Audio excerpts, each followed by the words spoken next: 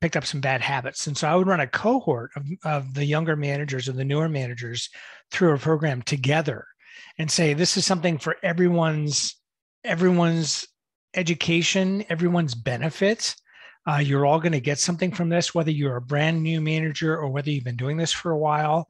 I find a lot of managers, even seasoned managers, people who have been doing it for 10, 15 years, often appreciate going back through management development because they get reminded of the good stuff they learned years ago, and then they pick up a few tips and tricks. So I always account for different. Yo, what is up? This is Christian D. Evans, host of Journey with Christian D. Evans podcast. And I just want to share with you real quick, thank you. Thank you so much for listening to this podcast. It really means a lot to us, but also our community. And, if you like this, please share this with your friend, your family, a colleague, someone that you don't even like. Definitely share that with them. And then also leave a comment and a review for us. We really do appreciate that. And show our guests some love if you find that this episode really resonates with you. Secondly, also want to share with you some really awesome news. I've had the fortunate opportunity to network and have incredible guests, 8 and 9 figure entrepreneurs, CEOs, and founders on our podcast. And what we've done is we've actually been able to open up a Be Uncommon If You Can mastermind, where we're able to open up the door for so many of you, right? Those that are 6-figure, 7-figure entrepreneurs that are scaling, that are struggling, that really want to level up their game, their business, their life, whatever it is. I'm able to open up that door for you with this Be Uncommon If You Can mastermind. Now, we're only taking a select few of individuals. So what you'll need to do is go to christiandeevans.com/mastermind-now. And the link is actually in the description as well. Guys, that is christiandeevans.com/mastermind-now. We're only opening this up for a select few of individuals that really want to level up their game. You have a conversation with me, see if you qualify. And guys, enjoy the episode. And remember, be uncommon if you can. Cheers.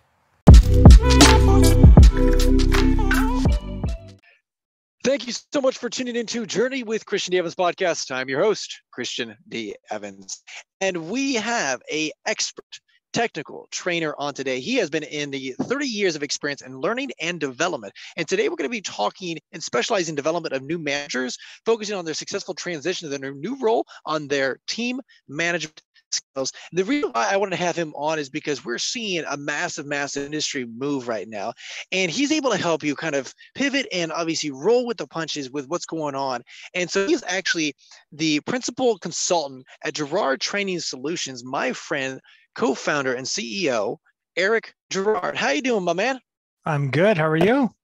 Very good, very good. Well, hey, I'm very excited about having you on because obviously, like I said, there's a lot going on in the industry, and definitely individuals that get into those new technical positions. And there's a lot of misconceptions that people have, and I'd like to just ask you right off the bat, what are you seeing right now, and then as well as what do you think majority of people struggle with when they pivot to those new positions? Yeah. So what I'm seeing is actually not related or not constrained only to pandemic times. It's sort of universal. And that is we get a high performing individual contributor who is killing it in their role, and they're tapped by their managers to take on a management role. Hey, Christian, you are killing it as a technical coder, as an engineer.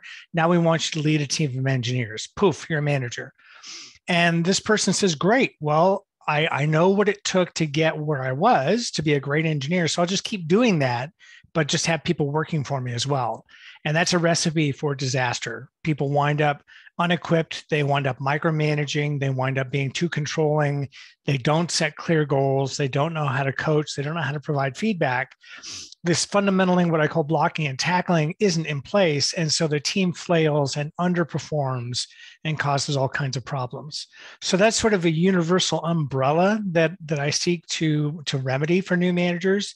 And then specific to pandemic times is now working in the hybrid environment where you've got some folks who are in the office, some folks who are still staying at home, and how do you manage that dynamic as well? So those are a couple of things that I'm seeing at the moment. Well, what's interesting as well is I've noticed like a lot of business owners, there's always that misstep, right? Just like you saying, hey, this is sales guy that's dominating on the floor, right? But for some reason, when you put him in leadership, he just doesn't perform as well. Maybe he's just better on the phone or vice versa in the marketing, right? An ads buyer or whatever. And so my question is as a business owner and definitely a manager in leadership position, how are you able to proactively discern that before you obviously have a misstep and say, oh crap, that wasn't the best decision, because he or she is not the best in that leadership role? Yeah, so I think it comes down to thinking ahead to what you want this person to be successful at doing before you promote them into the role. So rather than promoting somebody who is a great IC and just hoping that they're going to do great in management, sort of seeding things first and saying, okay, we're about to promote you. So we're going to create a learning path for you and prepare you with the tools and resources you need to get ready to step into that role, so that when you do step into the role, you've got an idea of what you're up to. You've got an idea of what you're doing. So that is something that I would see as sort of an ounce of prevention being worth a pound of cure. Because what happens often is I get called in after the fact, where people have been promoted first, and then their senior leaders realize, whoops, these folks are not making the grade as managers. We need to skill them up. And so then you have to undo bad habits. You have to sort of backfill, where if management had been thinking ahead a little bit and thinking, okay, we're about to take this handful of individual contributors and promote them, let's get them the skills they need first, so that when they step in, it's a smooth transition. So with that being said, let's say, for example, you do pivot wrong, right? Because I think we all make those mistakes. We've all had, we manage a team and all of a sudden you promote someone that, hey, they do really good at that one job, but for some reason in management or leadership, they just don't, and they don't perform. What is that kind of time frame that you should say, okay, you know what, maybe we need to pivot backwards, right? Is it 2 weeks? Is it 2 months? Do you give them some, coaching a little bit? Well, what does that look like that you have found is effective, but also you don't wear them out and then they leave because obviously you made a massive misstep? Yeah, I'd be watching really closely for the first month. I don't think that there's a magic bullet that says within 2 weeks you'll know. I think you need to watch as a senior manager, as a manager of managers, be watching that new manager, make sure that they're doing okay. And then as soon as you see indications, for example, employee engagement surveys starting to dip, or the productivity of that team starting to dip, step in, do some assessment, do some analysis, and determine whether you've got maybe a skill or knowledge issue that's happening with the new manager, or is it a will issue? Are they just not willing to do what it takes to transition from great IC to great people manager? And if that's the case, maybe you need to reshuffle some things and put a different person in that role. There's a great book called The First 90 Days, which helps any new person in a role determine what are those key conversations I need to have within the first 90 days of my role. And I would recommend that along with a whole stack of other ones for new managers to determine, okay, within the first 3 months, within the first quarter, what do I need to do? What are the conversations I need to have with my senior leaders in order to ensure I'm hitting the mark? Awesome. That's really good insight. I really appreciate that. Now, let's say, for example, you have that misstep, okay? And like you said, you tend to be in a situation where, hey, you got to basically create magic, right? And that's when they call you in, is when the whole house is burning, right? When you work with a client, how do you, first of all, kind of identify the situation pretty quickly? What does that look like exactly? Just walk me through your process and, okay, identifying the situation, what actions need to be taken, and then obviously cool everybody down so that it creates, like you said, an engaging and good culture. Yeah. So the first thing I do is I start with some analysis. I start with the person who contacted me, which is usually the leader of learning and development, the leader of HR. It may be the manager of the team, so the senior manager. But I'll start with that person as my gateway in and start asking questions about what's going on now. So what's the current state? What are the behaviors you're seeing? What are the results you're seeing that you either want to see more of or you want to change? Okay, so what's our current state? Then I start asking questions about what's the desired state. So what do you want to see differently? If things were perfect in a perfect world, how would things be in terms of measurable outcomes, behaviors? What are the metrics you want to see improved? And then what are the gaps? What's in between? And I'll start to ask questions rather than presuming. I'll be asking questions about what's in between, what's getting in the way between current state and desired state that's blocking your new managers from performing the way you want. And quite often, the contact will know that. They will have seen it. They'll have had some idea. So it doesn't take much to get the ball rolling. So once I had that conversation with the initial contact, then I start digging deeper into the organization. I'll go up the chain. I'll go sideways. I may even go down and talk to some of the employees, some of the people who are being managed by this underperforming manager or this group of underperforming managers, to find out, okay, so how are things going from your perspective? And I'll keep doing that until I have a good bead on how things are going in the organization. And then I'll come to my stakeholder with a proposal and say, this is what I think we ought to do. These are the areas I think we need to focus on. And this is how I suggest we put together a curriculum to address it. So when you're solving that, and I appreciate you sharing that. So when you're solving that issue, what does, after doing that analysis, right? And then, like you said, the call to action of what is the action? What's the plan of attack? What does that look like? So I come at things from a training point of view. So my organization is all about training, but that doesn't mean that every problem is a training problem. So I love training. I love teaching. That doesn't mean that just because I got a hammer, every problem is a nail. So I'm on the lookout for systemic issues. I'm looking for organizational issues. I'm looking for issues that may not be treated by training. It may not be a knowledge issue. It may not be a skill or will issue. It may be a functional issue. And so I'll surface those as I bring those up, as I notice them.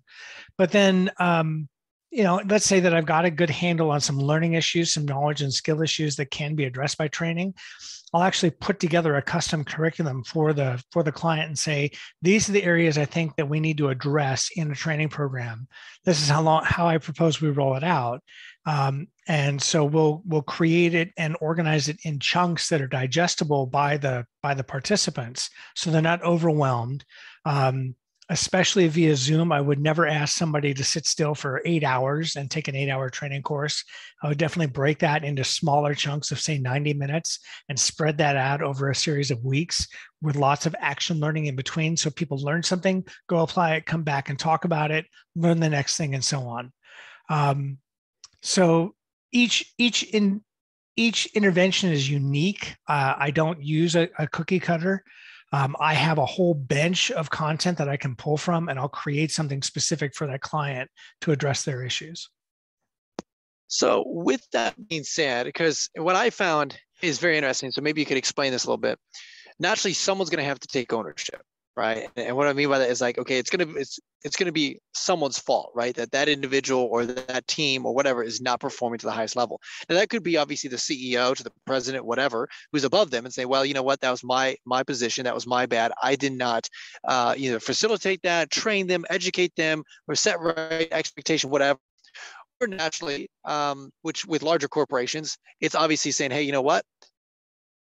Yeah, I guess it's the approach. How would you approach? Is it more just holistic? Hey, everybody in this team needs educated, and we're not going to call out one person. Hey, Betsy, you're underperforming. I want to have, I want to pull you out and have Eric teach you and train you because you just suck, right? So I'm just curious, what is that approach in regards to like properly handling that, and then making sure that, okay, it's a growing experience and it's not a, let me throw tomatoes at you because you suck. Yeah. So I would be careful not to cast this as it's someone's fault, because what I don't want to do is create a negative environment in the organization. So I'm not going to come in and accuse the president or the CEO of something, for example. That would just be counterproductive.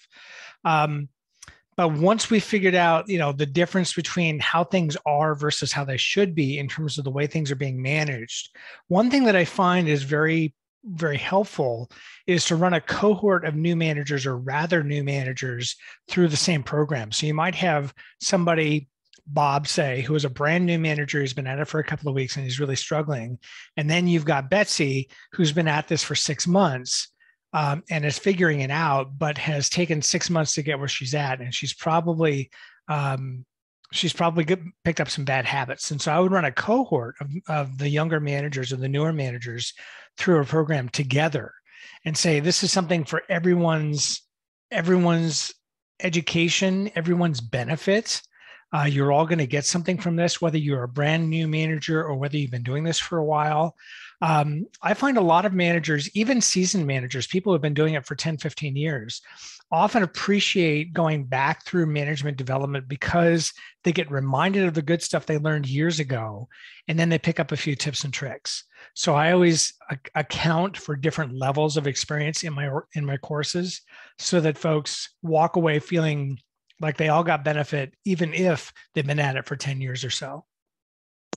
I like that approach. And I appreciate you sharing that, because you don't come in already because it creates a negative culture, and you already have that, like people already upset. Hey, this person's not, performing, and obviously, numbers speak for themselves. And so, you don't even really have that conversation. It's more of a solution. Here it is, what that looks like, and building that foundation, which is really awesome. So let me ask you this, because everybody loves to be productive, right?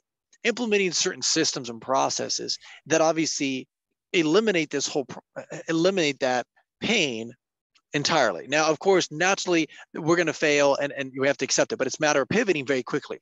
So my question is, like, what could business owners and presidents and CEOs do to implement the proper infrastructure on the front end so that they're not in a situation later on?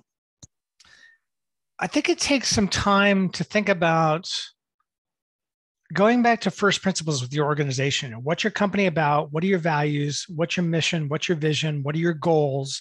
Do you have all of those things articulated in the first place so that somebody who is stepping into a management position understands what the company's about and what's expected of them right away? Even if you don't provide management development right away, at least they know where north is and they're headed for a true north.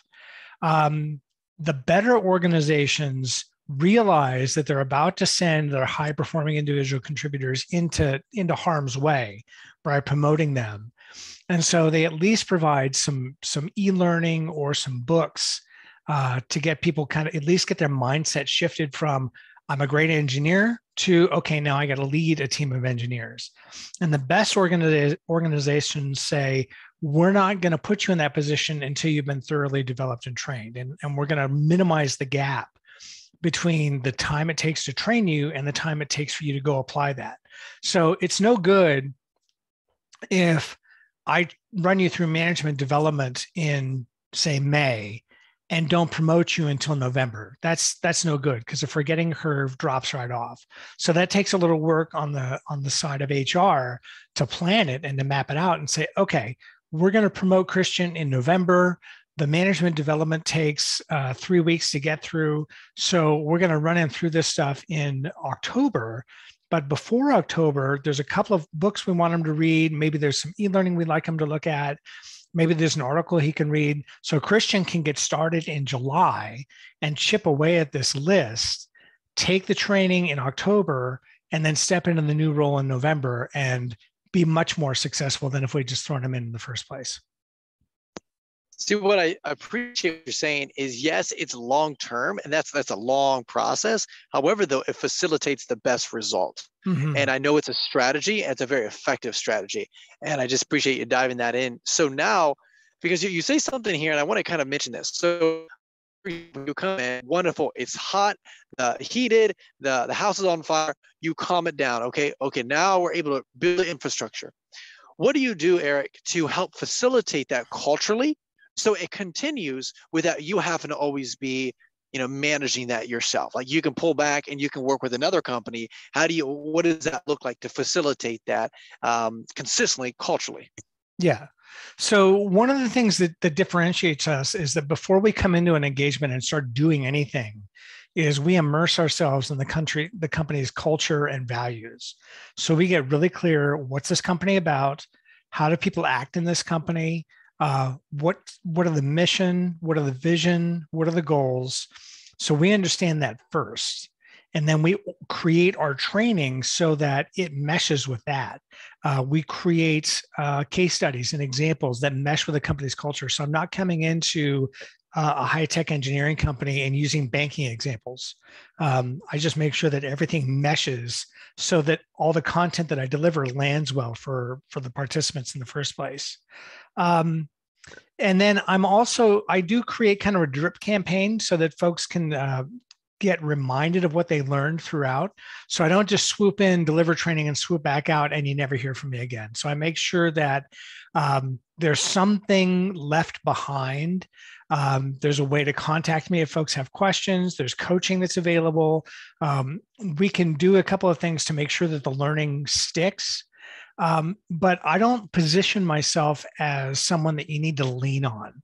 I use much more of a, let's build the knowledge internally so that folks can do a lot of peer coaching. They have the materials, they'll have my decks, they'll have content to take away so they can reference it. And I encourage folks, hey, work with a learning partner. Even if it's just one other person in the program that you went through. Let's say, Christian, you and I went through a program together.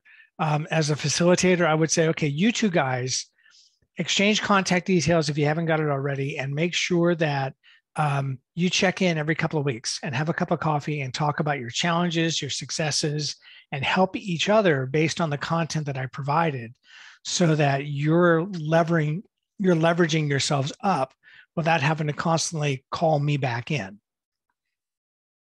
I love it because it becomes self-sustaining, right? And that's what you want to do. You want to allow them to spread their wings and fly without you. And that's your whole goal, right? So they're not reliant on what you have. And again, because what I found so interesting, it is a very strategic thing, right? Because you can come in definitely as a consultant or a strategist. It's like you come in, you solve the problem, but then long-term, stop doing it for whatever reason, right? Because there's not accountability, because there's no system or structure to facilitate that long-term.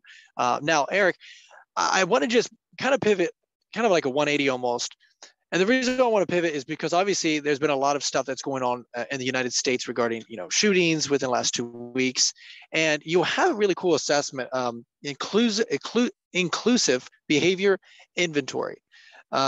Easy to use assessment identifies inclusion gaps, provides practical strategies to work more inclusively.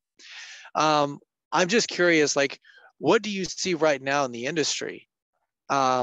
Just holistically in business, and how can we, implement this a little bit more effectively to more of top of mind? Yeah. Well, before I answer that, I wanted to give a shout out to the folks in Texas. I mean, it was a horrible event, and my heart goes out to them. I'm heartbroken by what happened. So I think that providing services like the inclusive behaviors inventory allows organizations to say, well, let's do a level set. How are we doing on the whole topic of inclusivity in the first place? To answer your questions in terms of what I'm seeing in the industry, I'm seeing a lot of organizations taking good steps to make sure that what they do is inclusive and involves everyone in their organization. So I'm seeing that more and more in the organization. My background is in Silicon Valley.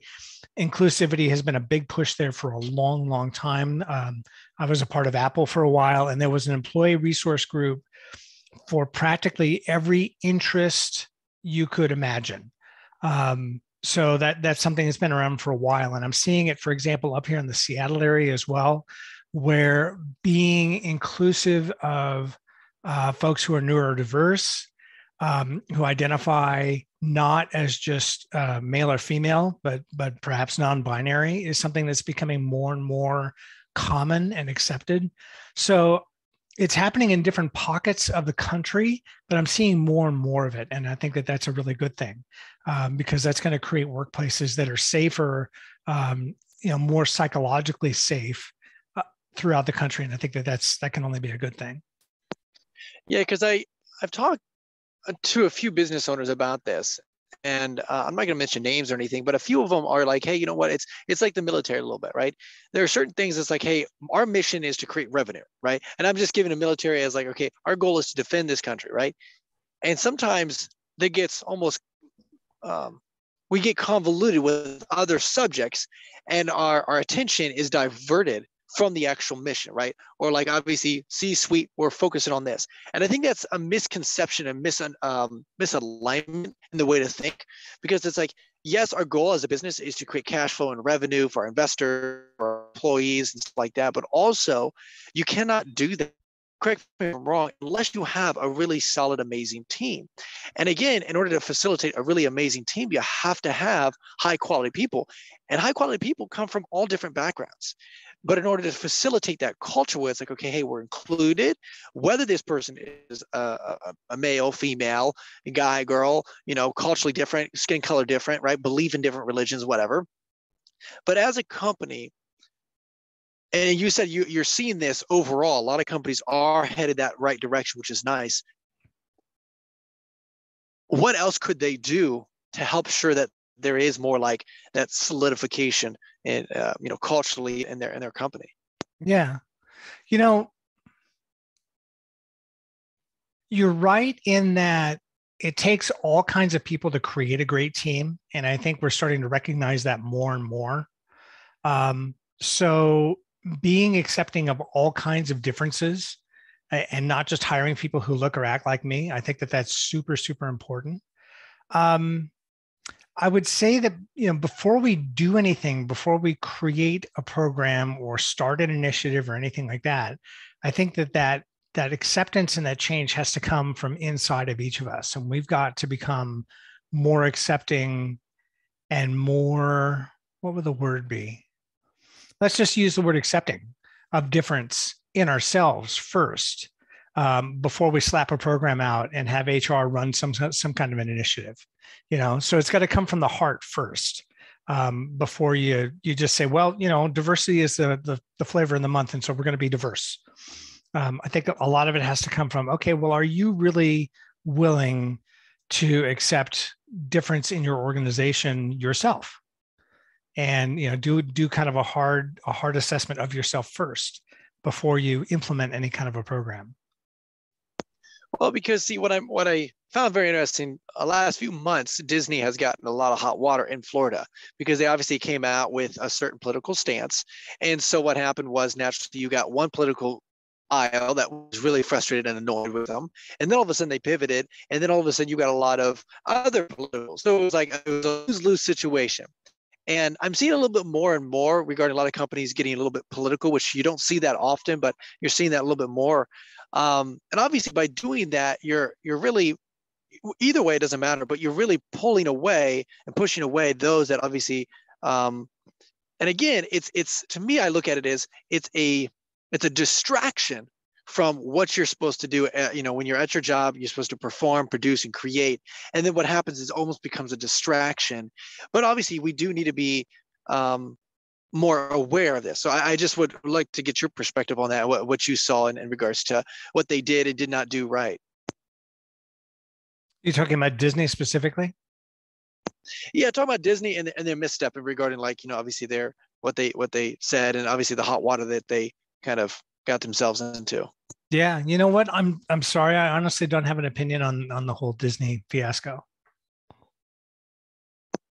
No worries. Well, I was just curious what you saw on that, because I know you see that in today's culture a little bit. So let's kind of pivot a little bit. So tell us a little bit about your management fundamentals a little bit, because you're able to help a lot of teams really engage at a higher level because of the things that you implement, right? Mm-hmm. So kind of, what are some certain tactics or skills that they have, that you're able to help them really build that engagement, team engagement?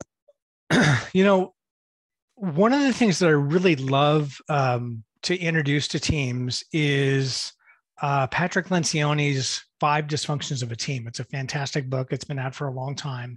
And if you imagine a pyramid, at the base of that pyramid is trust.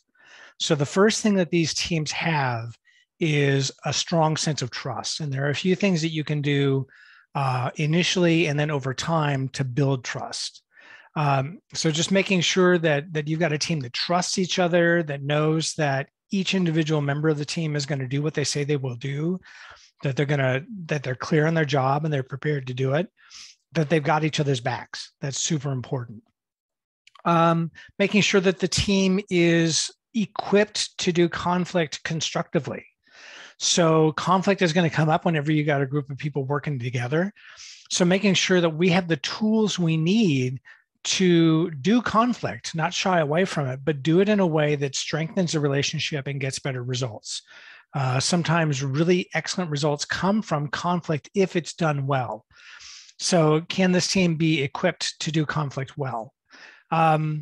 And all of this is, these are just samples out of the pyramid, out of the 5 dysfunctions. But really what you're looking for is a team that absolutely performs, gets stuff done, and does it in a way that respects the other people on the team and demonstrates to each other and stakeholders outside the team, this is a team that's hitting on all cylinders, that knows what they're up to. So that's one of the models that I really love to use. Another model that I really love is DISC. I'm an authorized partner with Wiley's Everything DISC program. And DISC is an acronym for 4 work styles preferences, or 4 personality preferences: dominance, influence, steadiness, and conscientiousness. And when you understand your own style and how you tend to approach work situations, when you understand that, and when you understand the styles of everybody else on your team, and then you are given strategies for adjusting and adapting your style in order to meet the other person where they're at and draw them out and get the best out of them, that helps a team perform really, really well. So those are just a couple of examples of models that I use that tend to really help teams perform very, very well. So when you say constructive criticism, because I do see that, it's needed, right? But there's a proper approach to it. And so what have you found is like the best technique to say, okay, hey, you know what, this isn't the best strategy for this, or whatever that looks like. So what would you find is like the best, approach to that constructive criticism without, losing that synergy of that team? Yeah. So there's a book, Crucial Conversations, that I just love. And there's a great way to kind of express yourself when you're getting into a difficult conversation. Once you've done the work in the background to get your mind in the right place before you open your mouth. So, you've sort of calmed yourself down and you're prepared to have a calm, constructive conversation. How do you open your mouth and start the conversation? So you begin by stating the facts. So, and you use neutral language. So you don't start with "you did X." Softening it just a little bit, not being wishy-washy, but just softening it a little bit so you don't immediately set the other person on edge. Hey, I had noticed, fill in the gap. I observed, fill in the gap. Okay, so I saw these things. And these are facts. These are things where if I had been following you around with my iPhone and filming you, we would all agree that we saw you sitting with a red shirt in your backyard. Okay, that's a fact. So I noticed that you were conducting this interview in your backyard and you were wearing a collared shirt with the collar turned up. That's just a fact. And we would agree to that. It's recorded. The next thing we do is talk about our interpretation of those facts. So I'm beginning to wonder is a great sentence starter here. It's concerning to me because of these things. So then we get into, what's going on in my head that has me upset or concerned about this in the first place. And it could be anything. The trick is to tell that story as a story. It's not a fact. It's your interpretation. So, let's say you observe somebody leaving the office at 3:30 every afternoon. You might begin with, hey, I noticed that you tend to leave the office about 3:30 every afternoon. That's just a fact. And we would all agree, yep, I'd leave the office at 3:30. Well, I'm beginning to wonder if you realize how it looks when you leave before everybody else. It looks like you're not pulling a full day's work. And that concerns me because everybody else stays until 5 or 5:30 and you're leaving at 3:30. That bothers me. So there's your story. And then the last piece and the most important piece is to ask the other person's point of view. So that's where you shut up and you listen and you say, hey, how do you see it? What's going on here? What have I missed? What am I not seeing? Please fill me in because I'm genuinely curious and I want to know. I want to come to a good outcome here. And so this is where the other person, if you've done it right, the other person feels safe enough to say, here's my side of the story. Okay, here's what's going on for me. For example, did you realize that I get into the office at 7:30 every morning? And so I've worked a full day by 3:30.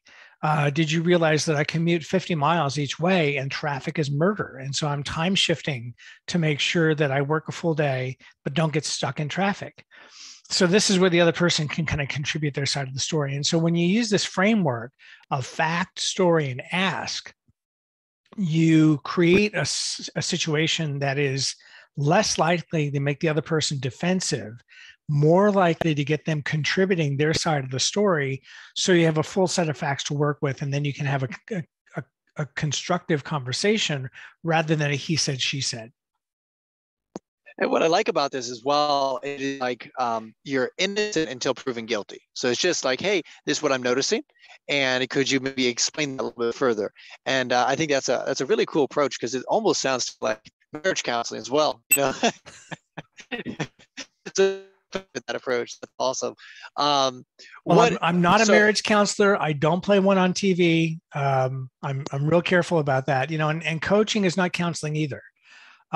But you can ask some good questions and get the other person talking to fill in your gaps in understanding, so that you've got much more than just half the pie filled out. You've got the whole pie in front of you, and now you can talk about the whole thing.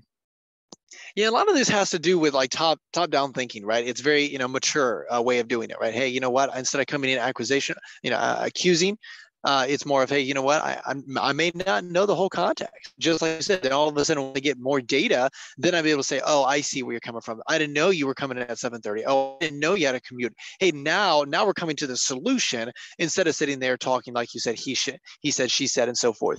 Mm-hmm. I love that. I love that. I love that. You know, Eric, you've got a lot of resources on your website and, you know, your community and stuff like that. How can our audience reach out to you, be part of what you got going on, and, you know, really implement these things in their own business proactively? Yeah.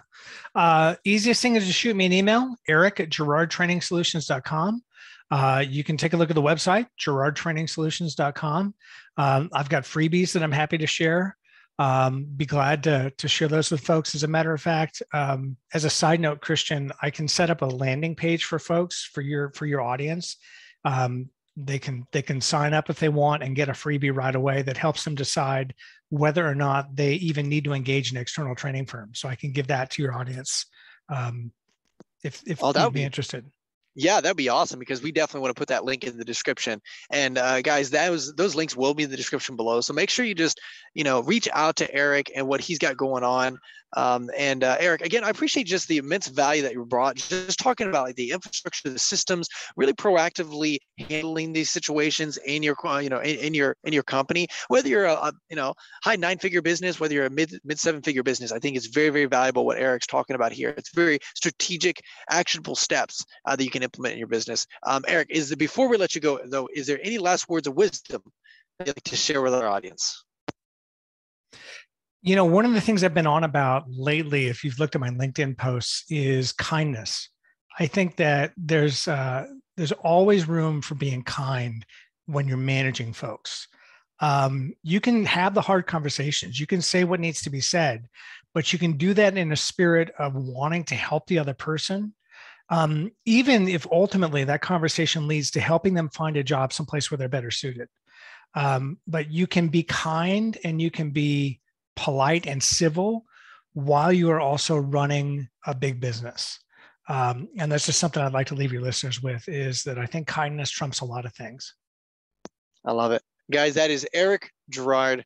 Man, I appreciate you being on here. That is Journey with Christian D. Evans podcast. Until next time, remember, be uncommon if you can. Yo, this is Christian D. Evans, Journey with Christian D. Evans podcast. We thank you so much for listening to this amazing episode. If you feel and you know that this was valuable to you, please show some love to our amazing guest by liking this, by commenting on this, by making sure that you do a nice 5-star review, and just show some love to our guest. That'd be really awesome. Also, make sure you share this with a friend, a family, a colleague, someone that you believe would bring value to their life right now. And guys, we just want to say thank you again for just being part of our community. If you want to have more resources, don't be afraid. Go to christiandevans.com. You can actually schedule a phone call with me, or you can send me an email at christian.evans@beUncommonIfYouCan.com. That's christian.evans@beUncommonIfYouCan.com. Always love to hear some feedback, and let me know what is the number 1 or 2 things that you are struggling in your business and your life, and we'll make sure we have those conversations. Guys, that is Journey with Christian D. Evans podcast, and until next time, remember, be uncommon if you can. Cheers.